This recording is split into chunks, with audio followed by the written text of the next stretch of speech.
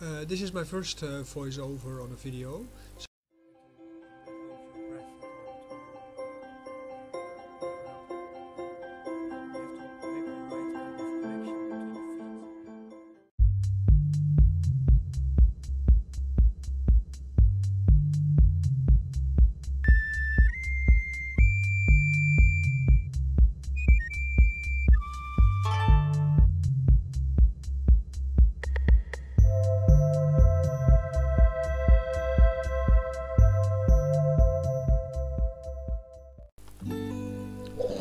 Hi, this is my first voiceover on a video, so already forward my excuses if there are errors in my speaking.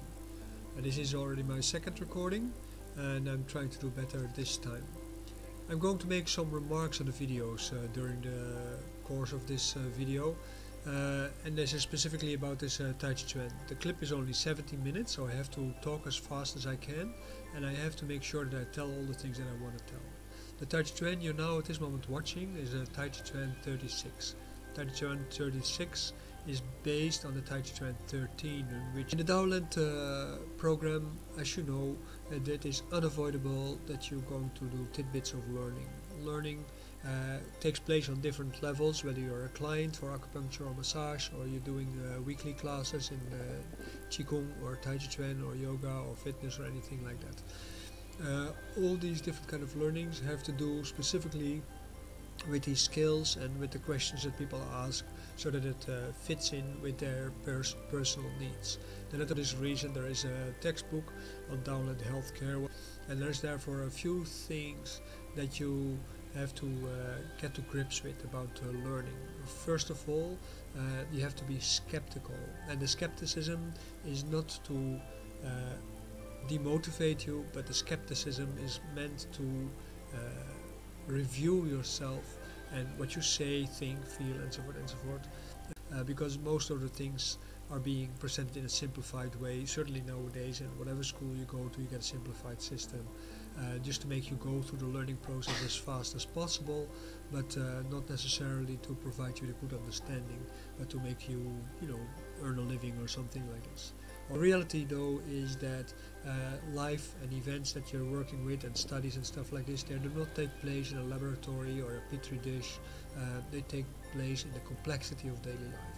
This is also why I like to give the classes outside, because the outside classes give you the opportunity to experience life in all its fullness. And an idea as represented in a book is a representation of a cultural mode of thought.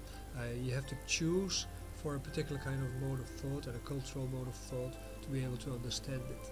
So when you're a Taoist and you read a book about chemistry, you won't understand it, even though chemistry and Wu-Xing theory have a similar kind of roots. All deer, all cows, all flies, everything learns. And our way of learning is very similar to how monkeys learn. And monkeys learn by trial and error. We also learn by trial and error. But the thing is that we have a hard time sometimes to forget things, and that is why we sometimes keep repeating mistakes. Monkeys, they learn more slowly, but once they have learned something, they forget all the other things. They don't think about it anymore. When we talk about Li and Qi, we talk about Li principle and Qi as a perfection.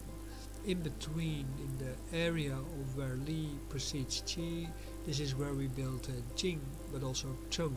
And Jing is the construction of our body and our mind and so on and so forth, and the Cheng is the coherence and the construction of our mind and our feeling, to do more, so that you can learn to trust yourself in your reactions and in your capacities.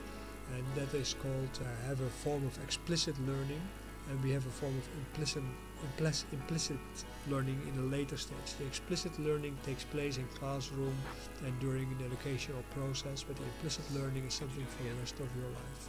I hope you enjoyed the video. And I look forward to seeing your reactions.